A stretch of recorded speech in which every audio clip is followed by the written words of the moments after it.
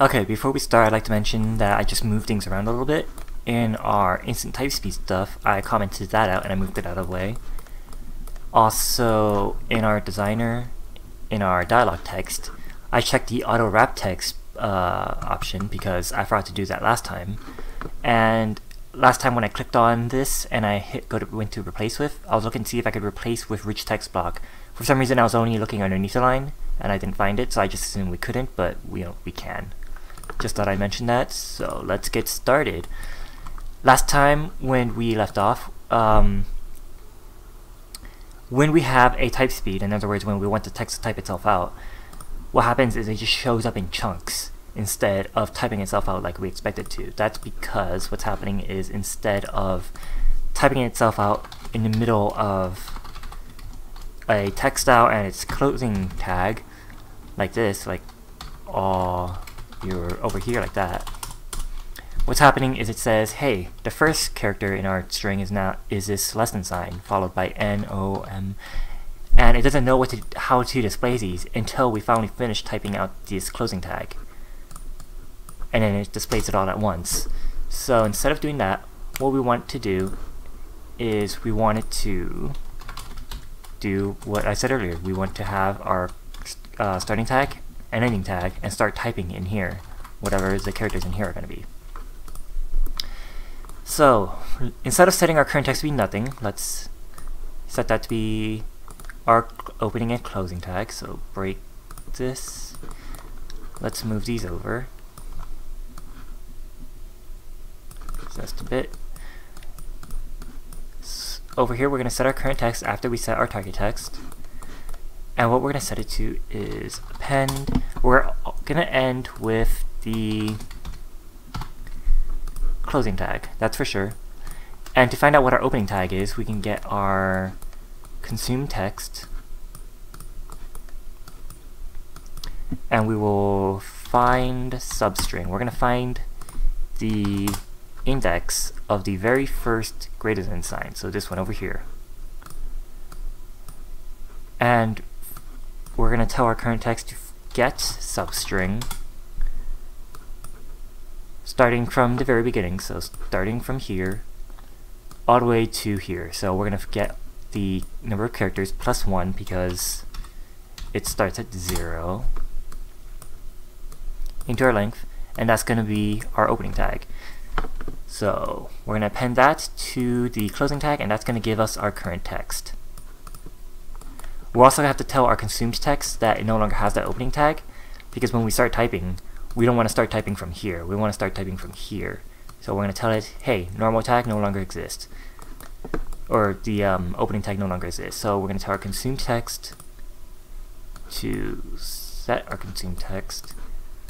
We're going to tell it to right chop that number of characters, the number of characters until we found the closing tag. So set consume text over here, and instead of setting our dialog text to be nothing, we're going to set our dialog text to be our current text to text.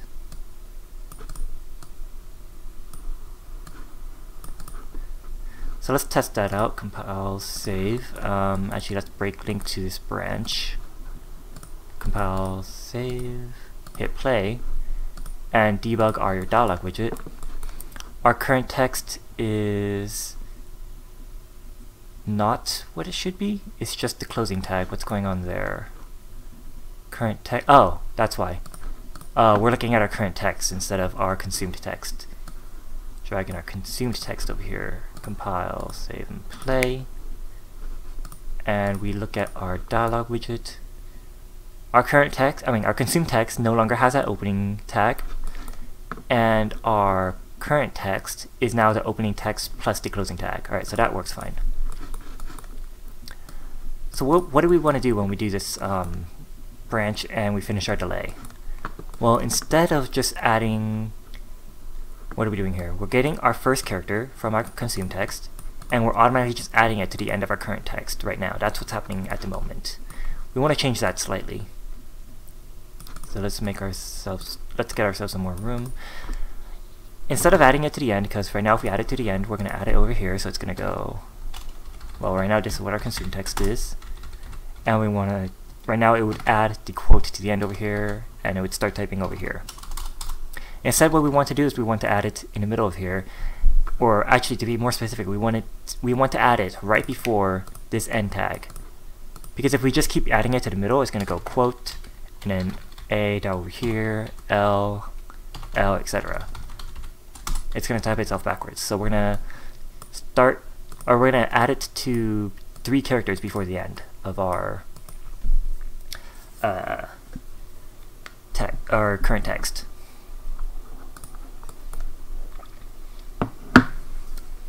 So instead of doing this append, first we're going to, how should we do this actually? Let's get our current text. Maybe we should split. Does it have a from? Alright, it does have a from end. So we're going to split from end. We're going to search for the less than sign. So we're going to search for this character right here, because it's from the end. So we're not finding this one, we're finding this one. And from that split, we are going to append, or I suppose we could just use this one. Let's get rid of this current text. The last string is going to be everything that's over here before that, so that's going to be fine.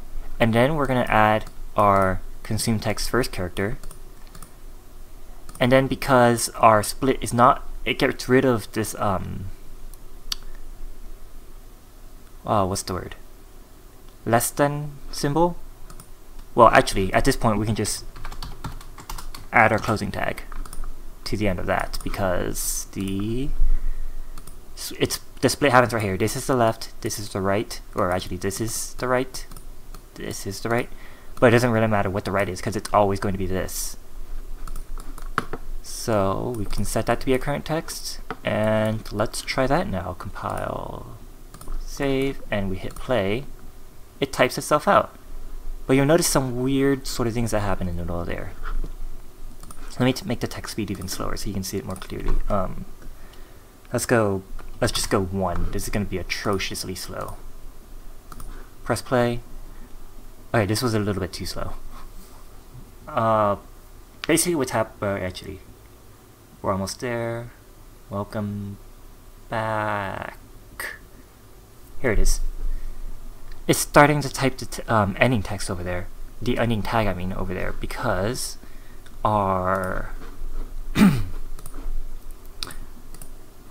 what's happening to our consume text, we're getting rid of it, etc. Keep getting rid of it until we reach here. Now, when we reach here, what we want to do is type our next word instead of this ending tag and then this opening tag. I mean this style tag and then the word.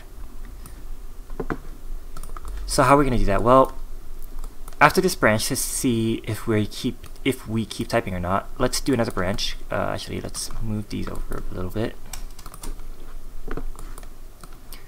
Move over here. We're gonna do another branch, and what we're gonna ask is if our consume text starts with the less than sign.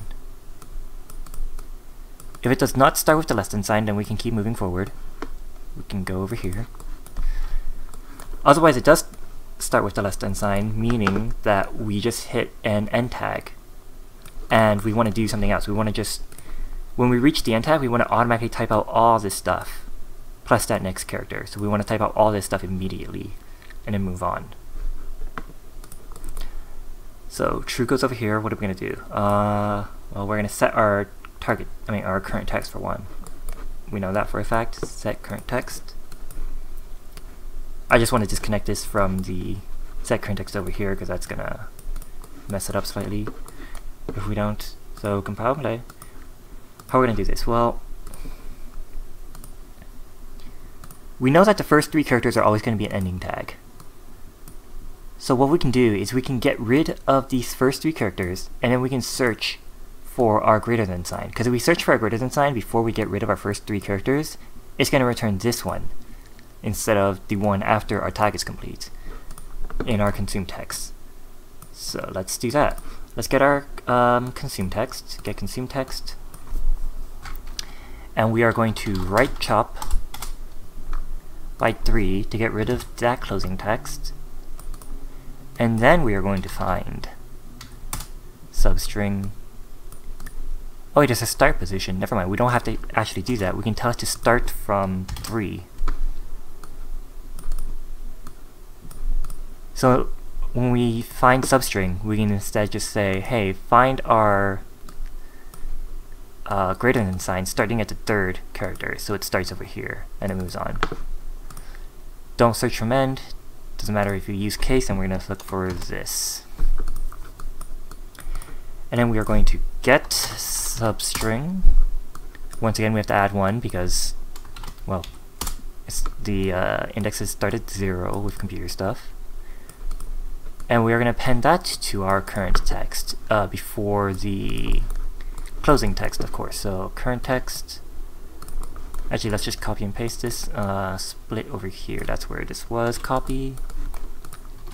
Paste. Append over here. And instead of getting our substring, we're going to append that to it.